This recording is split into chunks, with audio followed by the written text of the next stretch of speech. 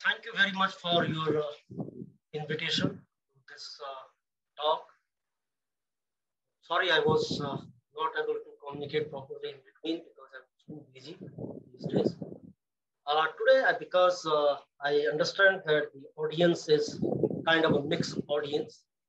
So half part of my talk would be a basic kind of historical background of development of organic chemistry, drug development program. And later half, I will discuss something about work that we have been doing at University of Delhi.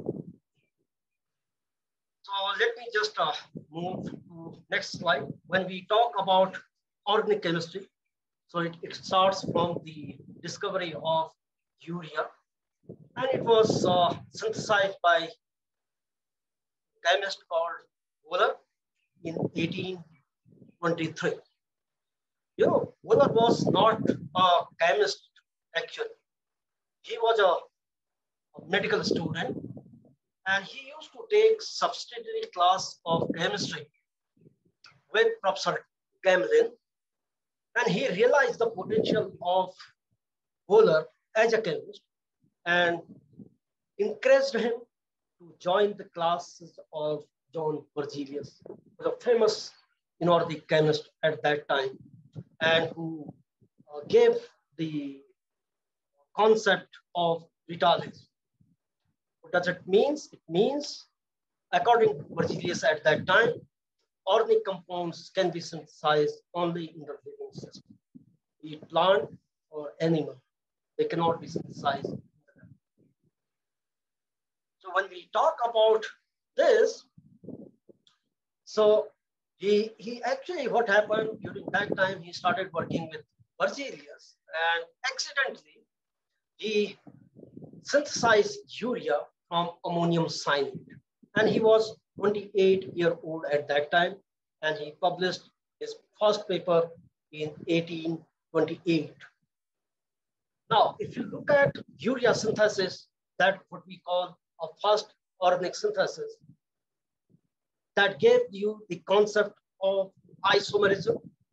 Ammonium cyanide and urea has same molecular formula, but different structures, number one. Number two, we teach to the students about green chemistry. We talk about atom economy, but we never teach to our students that first organic reaction, that is the urea synthesis, was itself 100% atom economy. So that was the first green reaction in the lab that was synthesized by any chemist. And when he did this, what I said in the previous slide, that Berzelius was very well-known chemist at that time, and his hypothesis was organic compounds cannot be synthesized. The PhD student who worked under Berzelius discredited his hypothesis of vitalism. Now, at that time, because Berzelius was very famous chemist, and Wohler was relatively younger, and his almost the first paper he published at that time, people started questioning the hypothesis of vitalism. So he discredited the theory of vitalism proposed by his own supervisor. Later, this vitalism hypothesis was completely discredited by the discovery of synthesis of acetic acid from carbon disulfide in 1845 by none other than Adolf Wohler. So when we talk about this, the synthesis, what was his first paper? This was the first paper of Wohler, way back in 1828. And now we teach this to our students that Wohler was the person who synthesized first organic in the lab. So how the publication works, and we all know that some of the younger colleagues or the students who may be attending the lecture, let me just show you the process of publication, how easy or how difficult it is. So as an author, publication means if you publish something, you will be the author of that. As an author, you first conceive an idea, what you want to do. The idea would be based on the literature precedents. from the literature, you will learn many things. Then you will propose an idea. This is what you want to do. When you propose the idea, you will do the experiment in the lab. So in the experiment in the lab, who does it?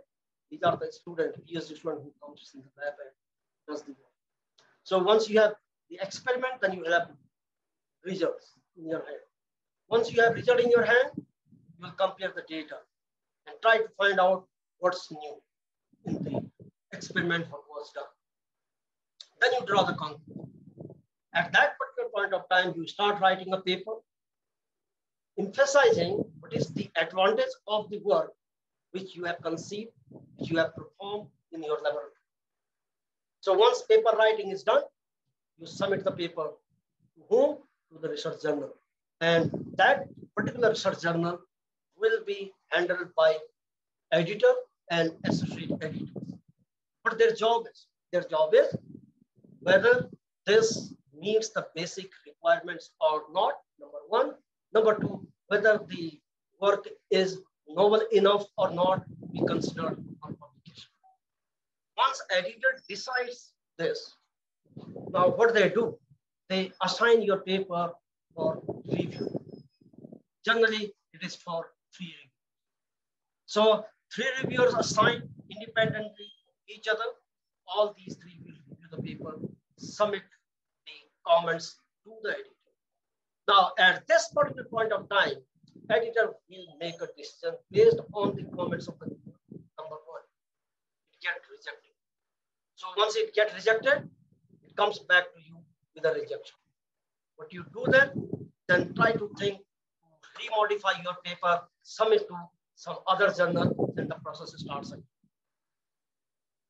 If you are lucky, it may be accepted. It may be accepted as such or with the revision based on the comments. When you address all these issues, paper gets accepted. Goes again to the editor. Now editor make a final decision, goes to publication. When it is published, and if it has a fundamental importance, it comes to the textbook and we teach this. I have been the associate editor of Nature Scientific Reports and Royal Society Reports. So you can understand, if you want to publish a research paper, who is the most powerful and important person is the editor. Editor decides the fate of the research paper, what is submitted to that particular journal. Let me tell you one thing, there is no kind of appeal. If you appeal it also, most of the time, the fate remains the same. So your editor is everything for you. Now, having said that, are editors make correct decision always? That's the biggest question. We are also human beings. Some paper comes to me, I look at the paper and read it. Then decide whether this particular paper is important, novel, all those parameters, and then make a decision. Let me just show you some of the editorial decisions when the paper was rejected and people got the notice. Let me share some of those slides. Okay, let me just show first that what happens when your paper comes. This is how the paper comes. When paper comes, we read the paper, make a decision. Oh, it needs to be rejected. We don't need to do anything. You just write, reject without peer review. This is the message it will pop.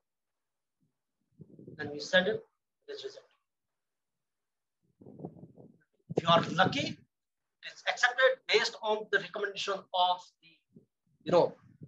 the reviewers. Editors feels that, oh, your work is good, and it is accepted. Paper is accepted. Let me show you a few examples where editor made a huge mistake in deciding the fate of the particular paper. Look at this. Fermi's seminal paper on weak interaction got rejected by Nature.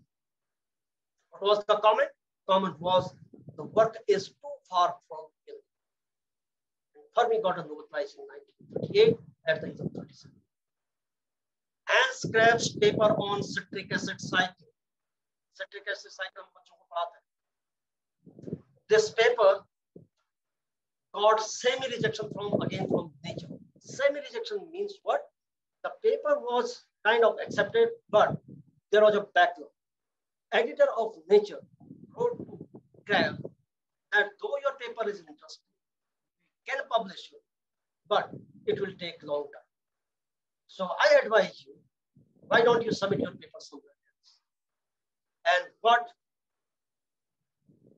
Kraft has written, that he said after publishing more than 50 papers, I got rejection or semi. The paper, The Role of Citric Acid in Intermediate Metabolism in Animal Tissue, went on to be published in the Dutch journal Enzymologia. Later that year, in 1953, Kraft won the Nobel Prize in Medicine for his discovery of citric acid cycle. What was the letter of Nature for Kraft's paper? This was the original letter written by Nature editor, 14th June 1937. Accepted, unpublished, suggestion, published somewhere. Next, Gill and Mann's work on classifying the elementary particle in 1953. The title of part of the paper, what these two authors wrote was very interesting. What they wrote, it is isotopic spin and curious particle. Unfortunately, editor of Physical Review did not like this curious particle and insisted upon you should revise the title of your paper as New Unstable Particle, which Gill and Mann did not accept. Later it was published somewhere else and they got a Nobel Prize in 1969. Higgs paper in 1964 wrote a second short paper known as Hex Model and was submitted to physics later, but it was rejected. Rejection note was it did not warrant rapid publication. It was published in Physical Reviews later on and got Nobel Prize in Physics on the same work in 2013. Another interesting work was in NMR spectroscopy, 1966.